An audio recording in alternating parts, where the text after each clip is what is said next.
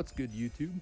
Shadow Lurker here, and today we're going to unlock Sargon the Great, or Sargon. I'm not quite sure how you pronounce it.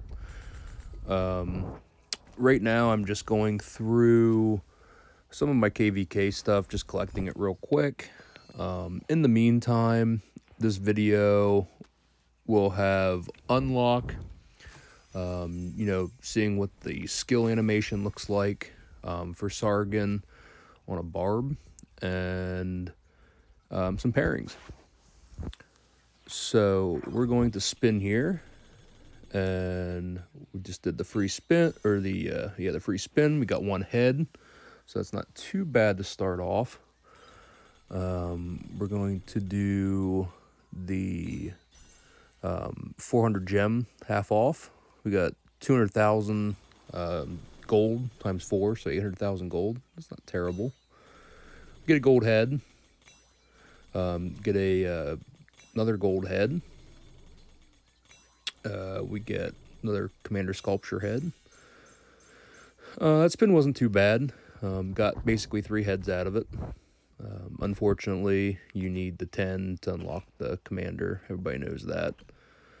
I don't have any gems right now, so I need to go in here and get some gems for some spins.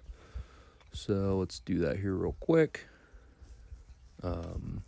Excellent hit MGE by accident. All right, let's send our 5 spins here and see how we do.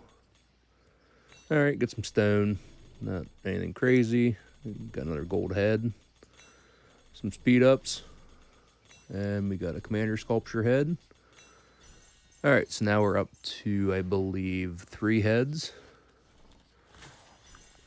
All right, and then we'll unlock the 5 here, so that takes us up to 8.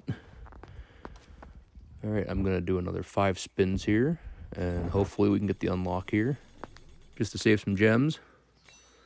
All right, got some stone, and some more stone, and some more stone, and some research speed ups, and some more research speed ups. So it's a terrible 5 spins there.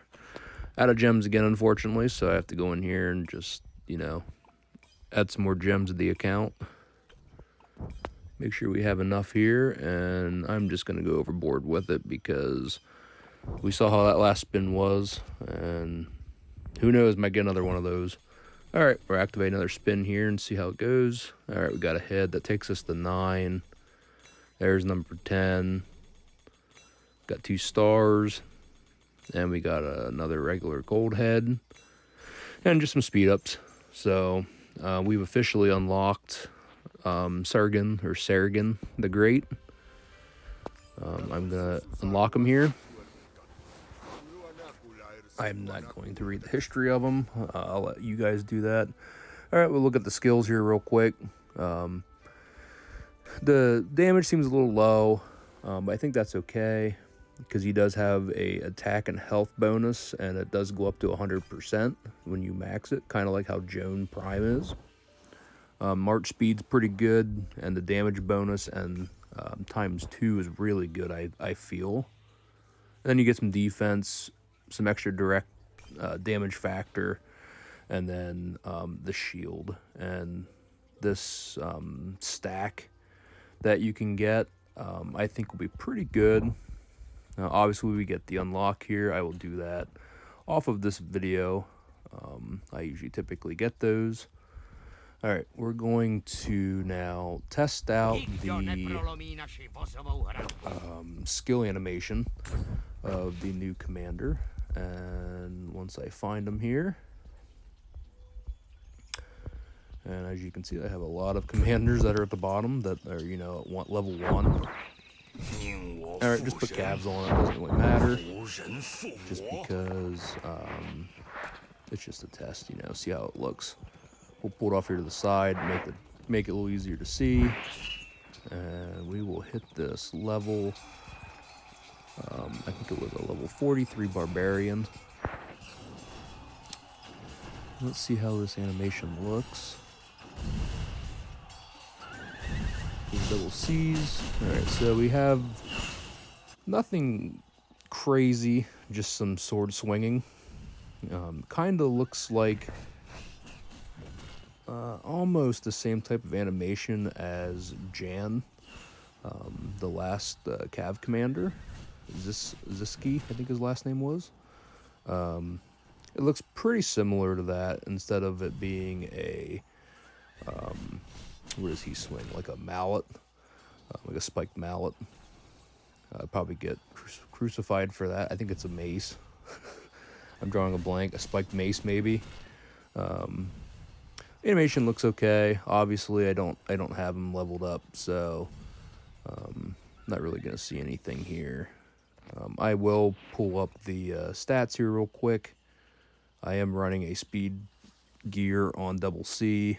I'm not sure if that is what's making my infantry up a little higher. It could be. I'm not sure.